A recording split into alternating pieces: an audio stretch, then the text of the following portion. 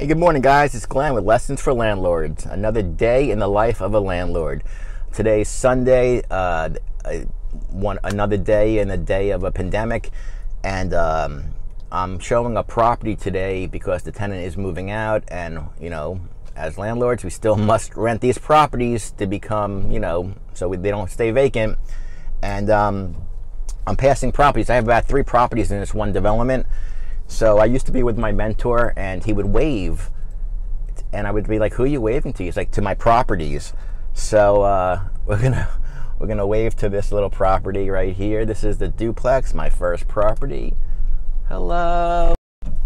Thank you for paying the mortgage. Okay, and let's go down to the next property. Property number 2. Hello. How are you guys? And let's say hi to the 3rd property. Hello, property. Okay, so this is the property that we're actually showing today. And I want to kind of show you what makes this property unique. I don't know if you can see it behind me. Yes, that is a veterans cemetery. Some people have passed this property and says, "No way, I will never live next to a cemetery." It's not like a real cemetery, it's a veteran cemetery. And what I mean by that is that it has the flags, they take care of it, all the stones are the same. It just has meaning behind it. Like I said, I always take, lemons and make lemonade from it. I always, point out that, listen, it's very quiet.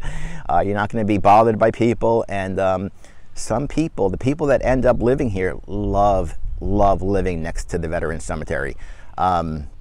So again, you got to take what you have and make it work. It's a great property, and I feel it's a great location, and it's been a real winner for us. So I'll take you guys in the property and I'll show you what it looks like, and we'll go from there. A day in the life of a landlord. So this is a quick walk around of the property. I mean, it's on a corner lot. There's a lot of trees here, so the grass really never grows that great, but it is definitely a nice sized property. We bought this from a lady, and we actually gutted the whole inside. You got to love when the tenants add some of their own pizzazz to it. So this is the house, and then back here is a 2-car garage with a huge barn type connected to it, and a shed, another entrance. But with this, we're going to definitely need that crap fund eventually and take care of the roof.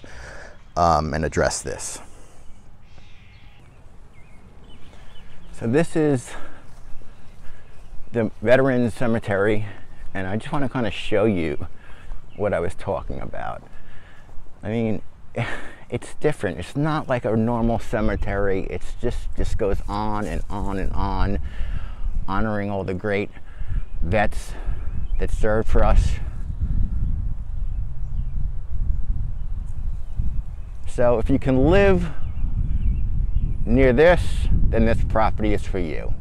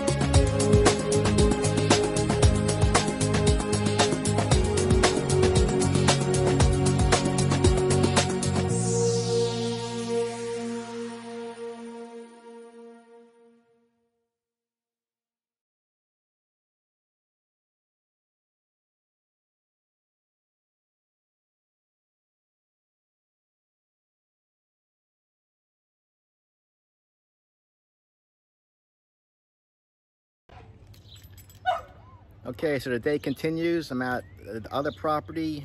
Hello, property. Here we're fixing a gutter issue and changing out some locks. A day in the life of a landlord. Okay, so it's Glenn, and the day continues. I'm at the other property, and the tenant was complaining about water getting into her basement. Sent me a video. I'll try to include it, and the problem is that you have to unclog the gutters, and we'll take care of the situation. So it's about 20 minutes worth of work, and it should fix the problem. A day in the life of a landlord. Okay, so I'm improvising. So we have a clogged gutter here, and I cleaned it out, but some stuff got inside the gutter. So I'm using this. This is actually to clog toilet drains or sink drains, and I just shoved the snake in there and cleared it out. You always gotta be thinking outside the box. Okay, so what we did was we cleaned out the little section of gutters, and then I did a little extension over here for the water, put some rocks down, and that should prevent the water from getting to the basement. Just a little puddle, but we prevented it. Happy tenant. Okay, so the last task of this property is changing the locks on the front and back. And you know, in the beginning we put cheap locks on. We learned our lesson, and they break, and now we're putting good locks that will last years. See you in a little bit. That's what we're using today, and I'm gonna swap them out. Okay, so I just finished changing the locks on the property behind me. I'm happy I did it, because we put really crappy locks on a couple years ago.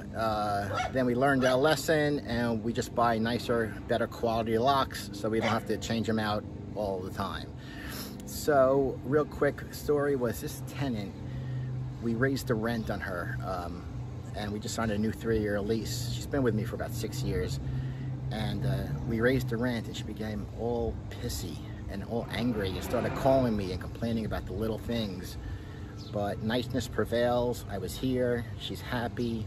You know, we took care of the situation, and that's really what it's all about at the end of the day. You know, you pay a good rent, you get a good landlord, and you get the problems fixed. So enjoy the day, guys. Stay safe. Again, if you like the videos, subscribe, like, comment below. It really would help. You know, those likes and those subscribes really can help me blow up the channel. And that's it. A day in the life of a landlord. Enjoy it.